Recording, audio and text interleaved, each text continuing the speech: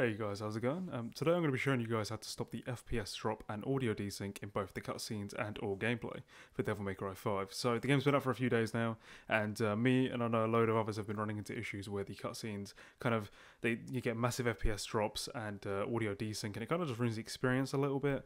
You might also be experiencing FPS drops as well, so today I'm going to be showing you how to sort that out. So first of all, you want to make sure the game's closed. You're going to jump back into Steam and find Devil May Cry 5. You're going to right click, go to properties, go to local files over here, and then browse local files. It's going to bring you to this folder over here. You're going to scroll down to the bottom and you're going to find dmc5 config.ini. You're going to open that up. Now, it doesn't matter whether it's on Notepad++ or just normal Notepad, because you're just going to look for capability and target platform. Now, by default, these will be on DirectX 12. But you want to make sure you switch those to DirectX 11, which I've done already.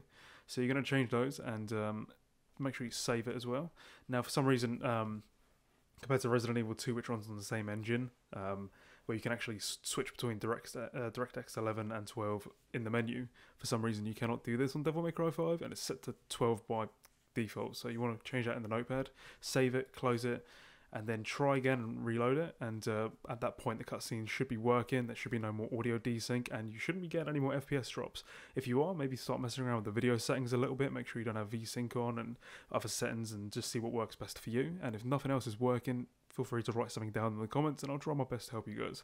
Thank you very much, and happy playing, guys.